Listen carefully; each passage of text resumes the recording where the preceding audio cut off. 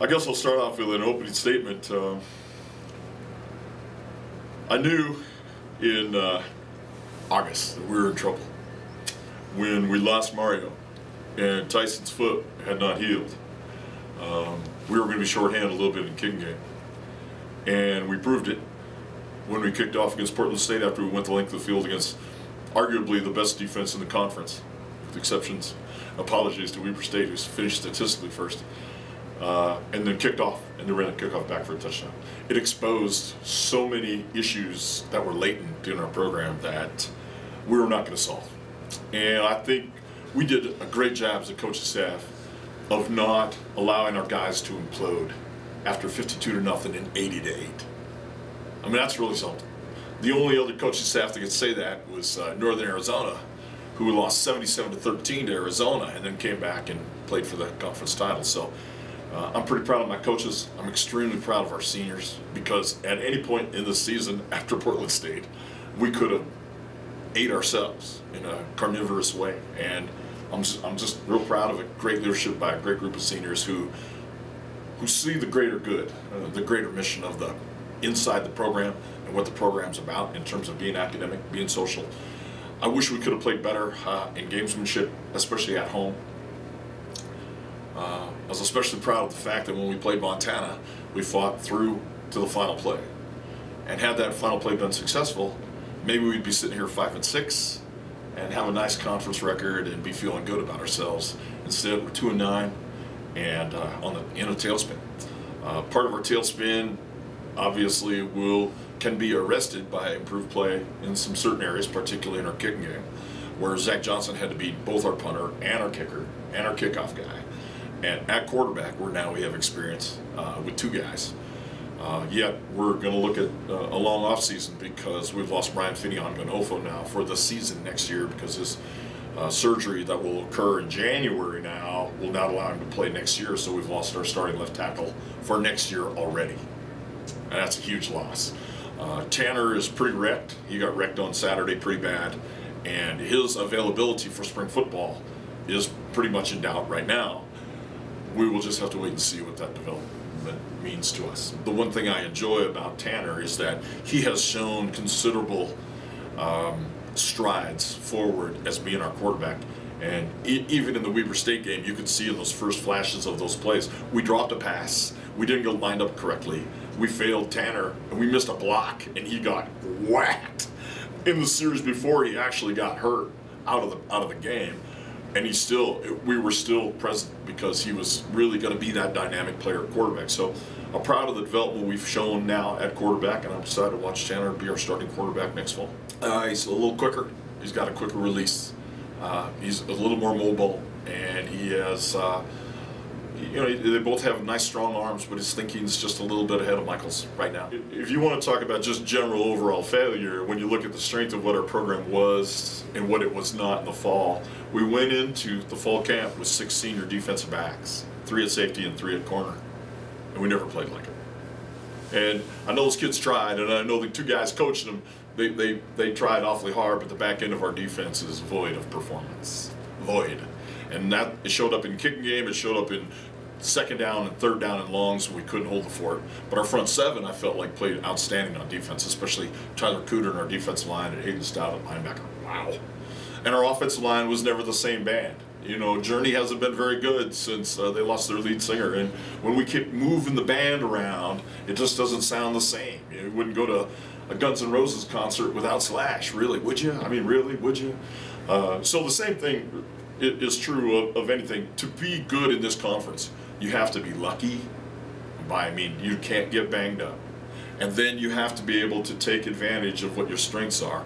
And for us, that literally was going to be an offensive line and a running back core that might be able to push them off the ball. But when our offensive line got chipped up, all of a sudden we couldn't push them off the ball, and Xavier Finney's yards evaporated down to 800. And he just finished one of the greatest careers in the history of any Idaho State University football player, yet he couldn't do it by himself. So it's a measure of the band, keeping the band together on offense, playing better at quarterback. On defense, we must get better in the back end, and we must replace an outstanding senior defensive lineman in Tyler Cooter. Well, the guy who was supposed to be our punter is now our punter. Next time we play, Tommy Jewell's going to roll out as our starting punter. He's a 3-year ex-quarterback from Highland High School who has all the tangibles, not intangibles, all the tangibles that we want from a role punter. He can punt it, he can thump it, he can throw it, he can run it. He can play wide receiver, he can do so many things. So when we go to 4th down next year, we don't have, just a kicker or a punter playing the punter position. Sean Cheney was supposed to be our punter, and then he blew his Achilles heel during the summer working out. And I hope that he can be the backup punter next year and maybe be the featured guy on kickoff, because he's 6'2", about 200 pounds, and so his longer, bigger body would allow him to loft kick more kicks into the end zone, which Zachary could not do. And when Zach got whacked at UNLV, he's still not healthy. And he just did a yeoman's job of handling everything that we asked him to do in a season in which injuries became really a focal point of how inept we became. Michael did not have any expectation. He hadn't practiced for us or played for us. I mean, that's literally, I didn't know what he was going to be and what he was going to be capable of. I think he's still very good. I think he can be an excellent quarterback. I think Tanner can be an outstanding quarterback. So I did have, really, with Michael's expectations, he was given the job. Why? Literally, because he wasn't a freshman. And I said that over and over again. So it wasn't that I had expectations of Michael. It's just I was fearful of a freshman, and it proved itself right. Tanner played terrible early. He threw what we call vulgar interceptions, right and left and right whenever he got a chance to play. I mean, he threw one against UNLV that we're still wondering where the heck he was thinking. But he's a freshman, so when your kid goes out to play in the sandbox by themselves for the first time, you're not surprised when they eat sand. And that's what was happening to us, our youth at quarterback. We ate a little sand early. No, he continued to play. Remember, he's only a 14 graduate from high school. Our last quarterback graduated in 2009 when he played at 14. So he's just still a young kid, literally himself. He was just a year older than Tanner. Actually, those guys are actually both in the same class. But Michael had played at college football, and Tanner had not. So I'm excited to have both of them back. I'm excited what both of them can be. What a game experience we have now at quarterback. There's no replacement for having game experience. Nothing. No simulation we can make during practice. We'll make it feel like that. I think we'll play better at quarterback next year. I think we're now a little hamstrung by injuries to Brian Finion-Godolfo in our offensive line. Here we start off the year already down one dude. I like where we're at in our defensive front. We've got to get our back end fixed. Until then, all bets are off. Our back end on defense doesn't get fixed, I don't know what we can do. And our schedule is daunting. Again, we open up with Simon Fraser, and then go to Colorado and to Oregon State back to back. I mean, wow. No, because our kick team units were going to fracture. We're worse. In fact, all those seniors we lost last year on our kick teams took everything out of our kick game. I mean, we kicked off this year 23 times. The opposing team got the ball in the plus 35 range. Might as well just kick it out of bounds every time. 23 times. So we're playing arena ball on defense, and a defense that is hampered by not being very athletic in the back end. And we're not great at corner, we're not great at safety, and we're devoid of safety play. And in fact, I'll go back to safety play overall at Idaho State University. We've had a lot of kids play and a lot of guys try to play and be good, but our safety play, nobody's talking about any of our safeties being all conference candidates. And that is the issue for us at Idaho State. When I was at Eastern Washington, when we got great safety play, we won. The same thing at Montana State. When we got great safety play, we won games. And until we get great safety play here, we are stuck, and we are way stuck. And for us, how do you find safeties? Well, a lot of it at this level is luck. All my great safeties, the safeties I've had in my coaching career, have come from other positions, quarterback primarily. So literally speaking, we've got to go into all the high schools and find who plays quarterback for you, and does he want to play safety? Because that's where our safeties are going to come from. No, it doesn't hurt us at all recruiting-wise, because we're able to go in and say, look at our APR.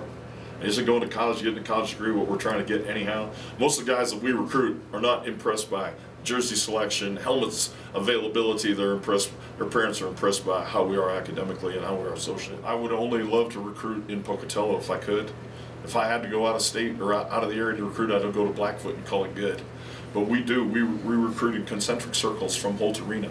And I would like to see us eventually have all of our players, just from Eastern Idaho, let alone Southern Idaho, let alone the state of Idaho, let alone the Pacific Intermountain north, let alone in the Seattle area, not have to go get on an airplane. You know, we're making good inroads in Salt Lake City, which is a booming community, booming area, population-wise and football player-wise. Yet we're also have a heavy presence in Southern California and in the San Diego area. And those are the areas that we recruit from. But primarily, golly, we'd love to keep them all from Eastern Idaho. Familiarity with college. It's his first college football. The only other college football he played before was on scout team at BYU, and that's not much of a prep for a college career. And then he lost a year just by sitting out, trying to get himself organized. And so he'll be a featured guy for us. He got some big shoes to fill. Tyler Cooter done in our program, but John Raheem should be the featured tackle in the interior part of our defense, along with Trevin Alloy. And with Chris Edwards also inside there.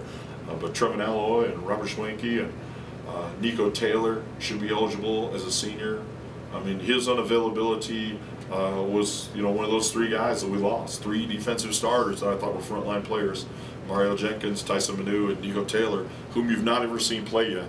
But I know can be a great player because he played all season long on scout team for me, and I know he's a pretty dominant player.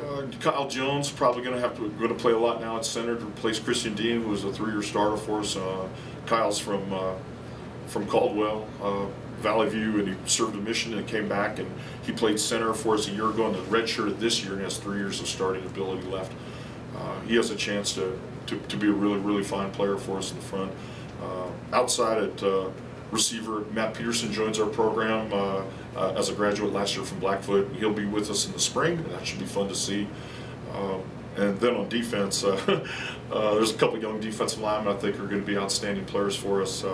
Mason Jackson from the Tri-Cities is an outstanding defensive end. This is Chance Utregi. Both those guys got redshirted, along with Daniel Heck in our defensive line. And linebacker Cody Graves will be a frontline player for us right away, and probably should have played a little bit more this season. The one thing I loved about our team, though, is that pretty easy to fracture. You lose to Portland State at home, and the next time, what was disappointing for us was to come down the ramp after we'd beaten Black Hills State 55-0 and look at only 7,000 fans. That was disappointing to us, and it took a little wind out of our sails in the Portland State game. So what our fans, alumni, student body have come to expect is dismal failure. We've got 15 years of history to prove it, and we have. And so we didn't want to have a setback. We thought all season long we could have a step forward. In the Montana game, we made that step, just couldn't complete the task. And if we lost confidence or game fighting ability, we lost it on the miasma of a bad last play. And it took us out of the Montana State and the Weber State games. No, he's literally the best person that's ever played football here. Literally. He was a team chaplain as a sophomore. As an 18-year-old sophomore, he was a team chaplain. He's literally the best person that's ever played football here. And I'll rank him against anybody. And there have been some great people that have played football here. He's literally the best person that's ever played football at this university. And I will stand on the table and argue vociferously, vehemently, and all those V words forever, because he's literally the best person that's ever played running back or any position here. Just literally, he is. He joins a core of all-time great Bengals forever. He's got numbers to prove it, but also just off the field, just a gem, he never took a false step. He never took a playoff. He never danced out of bounds. He always attacked he always tried to punish the tackler. He didn't have blazing speed, but he got the most out of his ability on every single rep for 4 seasons, which is the basic thing we ask every single player on our team, whether they're a kicker, a punter, a trainer, equipment guy.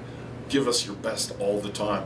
And he, more so than maybe me or any of my coaches or any player in this program over the last 4 years, has given everything he's got on every single play, every single day, all the time, which puts him in a category outside of football. I won't have any idea until I figure out how we manpowered our back end on defense. That's a whole issue. We must grow and mature in safety, or we're stuck. We're just a high-flying offense that turns the ball over with a defense that can't hold the fort and a kicking game that's shattered. I feel real good about the offense. We've been good on offense here since 11. We're running the same stuff, doing the same things. We're not stuck in the mud. We're not a four-wheel drive team.